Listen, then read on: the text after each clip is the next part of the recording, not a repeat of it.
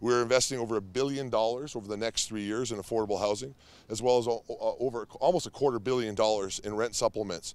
That is where our focus is going to be, is actually getting units built and being able to attack the affordable housing situation in our province. I will say further to that, also in partnership with my colleague, Minister Neudorf, the MLA for this area, we are going to continue to execute our affordability plan, dealing with the cost of living crisis that we see across this country and the inflation crisis,